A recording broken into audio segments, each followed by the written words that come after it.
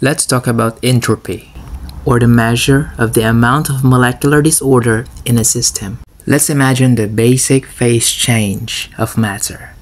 We have solid turning into liquid, and liquid turning into gas. As we progress from solid to liquid and into gas, we are actually increasing the degree of disorderedness in the system. The same is true if we transform from fewer moles of reactants into more moles of products. The symbol for entropy is uppercase letter S, and the entropy change for a process is delta S.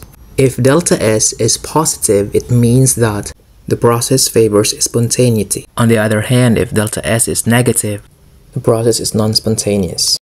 Keep in mind, if things are in order, low entropy, and if they are disordered, high entropy.